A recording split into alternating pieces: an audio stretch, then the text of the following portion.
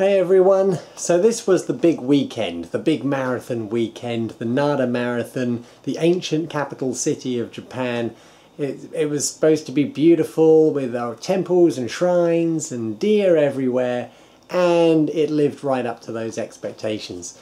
We went down there on the Saturday, we arrived at lunchtime, checked into the Nara Hotel, and this was a beautiful 5-star, 100-year-old hotel. And it was absolutely gorgeous.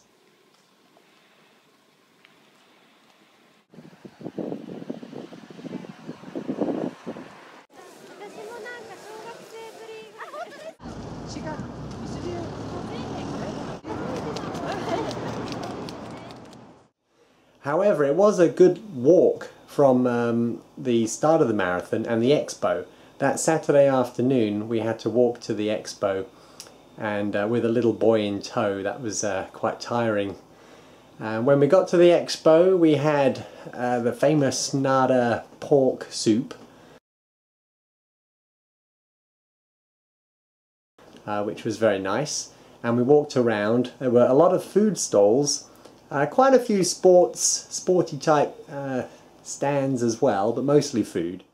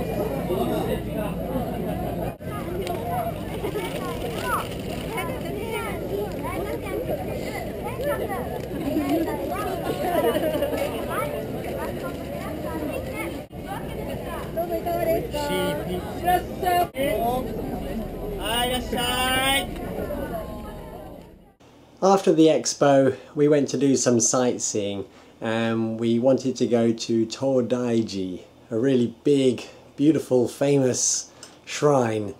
But there were so many deer that we kept having to stop to feed rice crackers to the deer. So by the time we got to Todaiji, it closed. We missed it by 5 minutes.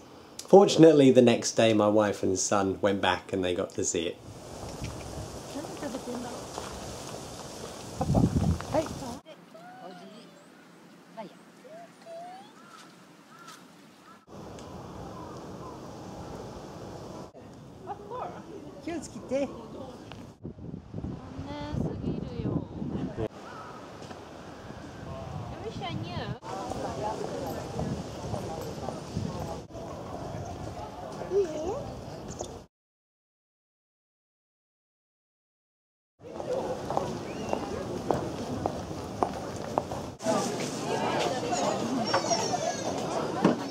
We went to an Italian restaurant, which was very nice, and I filled up on pasta and pizza.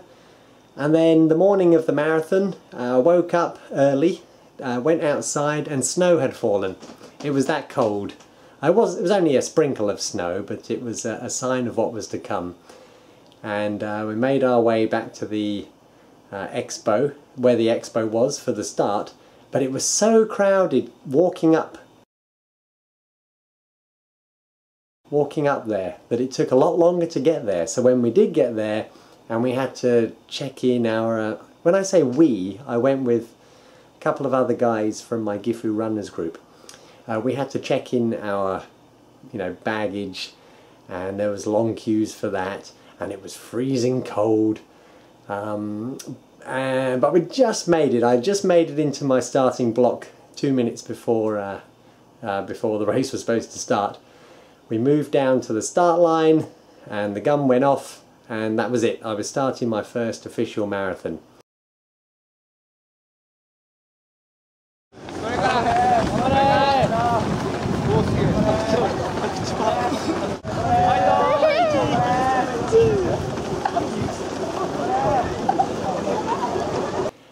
It started off downhill, so I was going at quite a pace, and I kept doing really well. I was listening to music. I'd go crazy if I didn't have music to listen to. And I was also listening to prompts from my iSmooth Run app on my iPhone telling me how fast I was going.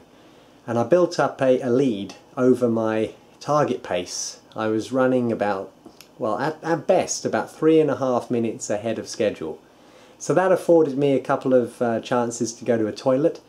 And that was kind of frustrating because you had to wait. There were so many people queued up to get in the portaloos, in the toilets. The crowd was good.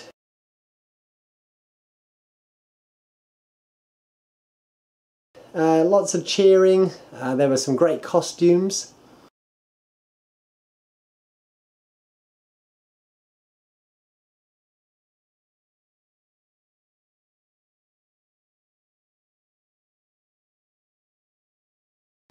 And it was funny because on the course you could pull off the course and sit in a tent and eat more soup and special, special Nara food.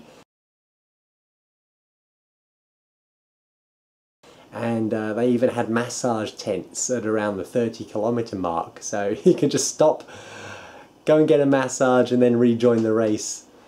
I didn't stop. No, apart from those toilet breaks, I didn't stop at all. I managed to keep going the whole way. And it was getting really hard around the 35-kilometer mark. Oh my god, it was so hilly, really hilly, almost as bad as the Ibigawa Marathon that I did by myself the month before. So hilly, so hilly. I was picked up a little bit, rejuvenated somewhat when I saw my wife and son.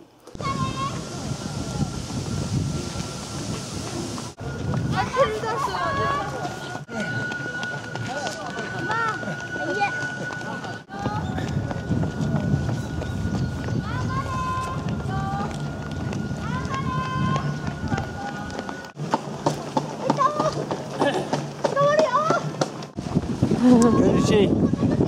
I gotta go, I gotta go.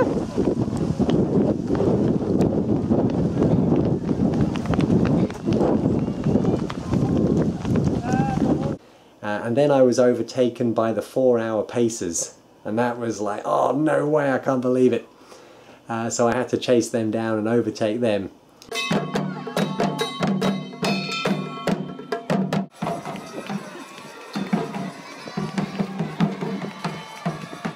And I finished in 3 hours and 57 minutes and 26 seconds. That was my net time.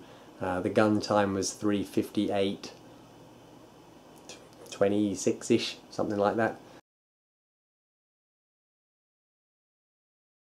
I call it 3:58. Really happy with that time. I was so cold after, freezing cold, I could hardly walk, really injured. My knee that has been giving me problems all along, which I had wrapped up in the KT tape, a compression sock, running tights, a maximum support knee brace and IT band strap above that for the whole race. But my knee was really sore, and unexpectedly my right ankle was really sore as well, and had swollen right up. And that's still painful now, and it's, what is it, it's Thursday, 4 days after as I record this. But I didn't care, you know, I finished and I got my finisher's towel. Let me show you that.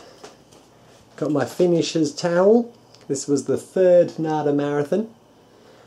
I got my Nara Marathon t-shirt, which is very cool. I also got my finisher's medal, Nara Marathon. See that? I got my Nara Marathon certificate as well with my split times. I was really happy. And then we had to drive back to Gifu, and it started snowing really heavily. In fact, it actually snowed a little bit during the race and got really windy and freezing cold, and I didn't have gloves. I had to run with my sleeves pulled over my hands.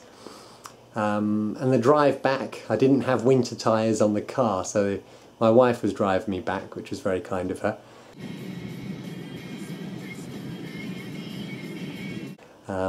But it got a bit dangerous, a bit treacherous towards the end as the snow was really coming down.